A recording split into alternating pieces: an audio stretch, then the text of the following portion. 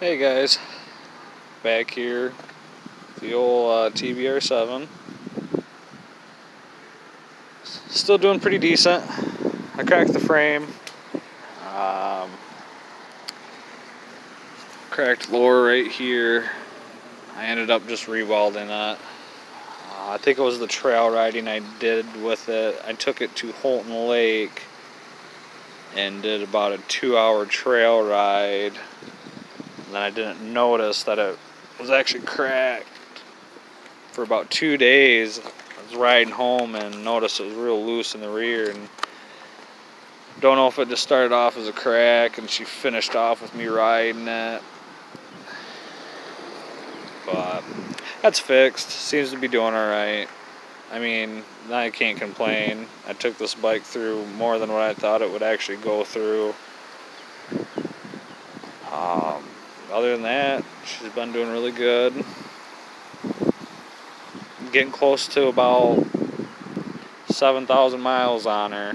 Getting real close. I'm talking maybe 20 miles away from it, so I'm not gonna say I'm right at 7,000, but pretty close. Did a valve adjustment the other day, about a week ago. Ended up adding a K&N filter. I'm gonna get rid of the stock air box. It's just kind of in the way of a few things that I want to do with it. I want to change the shock out. Not sure what else I'm going to do with it yet. I was looking at a couple other bikes. Maybe I might pick one up this summer. More of a supermoto style. Has a little, looks like a little stronger frame. Kind of meant for more of what I really do with it, but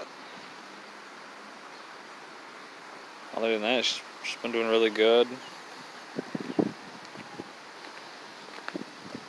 A little dirty right now, but took it out earlier. Had to replace the rear wheel bearings. If anyone needs to know the size of them, you can actually order them right on Amazon. I believe they're 6302 RS bearings. They're not offered on the parts kit website or TX Power Sports or anything like that. And not sure where I'm going to order the next bike from. It might be from TX Power Sports or possibly Family Go-Karts. I'm not sure yet. But I see a supermoto coming real soon.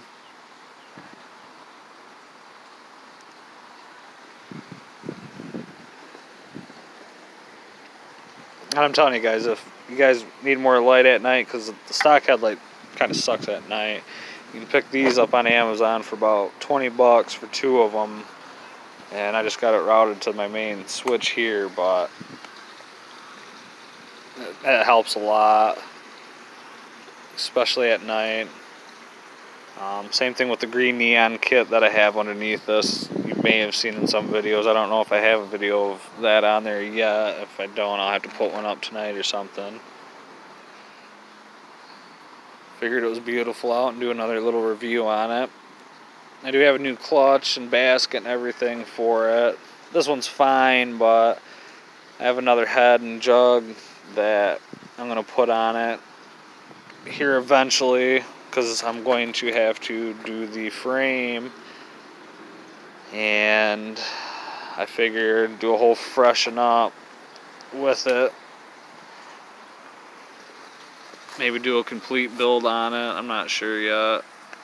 I haven't decided which route I'm going to go with it. I'm definitely going to have to order a frame for it. I know everyone will say, oh, those are for ZX6R, and yeah, that's what they're for, but I guess I'll tell you what, instead of banging your knee when you're doing wheelies or anything, compared to the steel tank, you got these nice pads. You can lock your knees right to them. They don't slide off. You don't slide forward or backward. They're real nice, thick. I think I paid 15 bucks on Amazon for those. Phone holder, I gotta get a new one. That one broke. But it's lasted a while. It doesn't help riding all the rain and snow I did. Dumped it in that puddle the one night. all in all, it's been a great bike. I appreciate all you guys' support. I can't be more thankful for all the subscribers that I have now and the ones that are hoping to follow.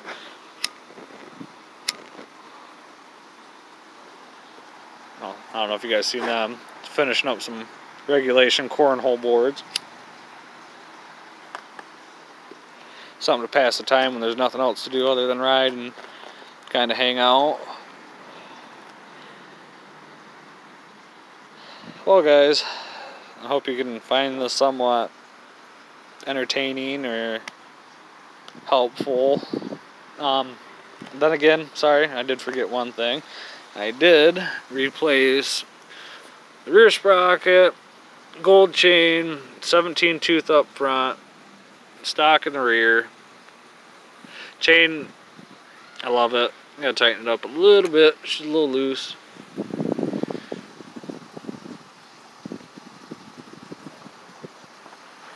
But other than that,